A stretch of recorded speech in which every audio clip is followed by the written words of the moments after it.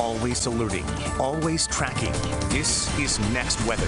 Happy Friday. We're waking up with some dense and dangerous fog, especially Miami-Dade County, where visibility has dropped to only 1.75 miles in Homestead, down to 6 miles in Miami, and down to only a ½ mile in Key West. So just leave early and drive safely. The winds are calm or light. We have a lot of moisture in place ahead of our big cold front that's on the way for the weekend. And we are quiet for now, but a few showers will be possible. You can actually see the low clouds, the fog here from our Brickell camera. Waking up to 70 in Miami, 68 in Fort Lauderdale, 72 in Key West. So check out our temperatures this morning, because we are in for a drastic drop in temperatures. Upper 60s, low 70s, but by tomorrow morning, the cool down begins. We'll wake up to the low to mid 60s in Broward and Dade, the upper 60s across the Keys. But wait, there's more, because as we head into the afternoon tomorrow, our highs will be in the low 70s instead of the 80s. But really, it is Sunday when we're going to be feeling the chill, as lows will be tumbling down to the low 50s. Certainly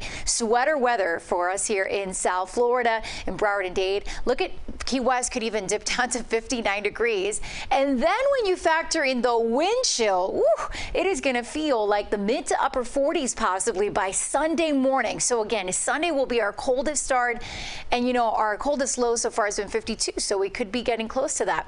Before today, still warm with some spotty showers, and the strong cold front arrives tonight. And then we are going to start to feel that nice, cooler, wintry weather as we get into tomorrow, and especially by Sunday morning, it'll be drier, less humid as well. Did want to show you though that as we head into later today around noon and through the afternoon, we are going to see the potential for showers and a few storms, because the front will be approaching.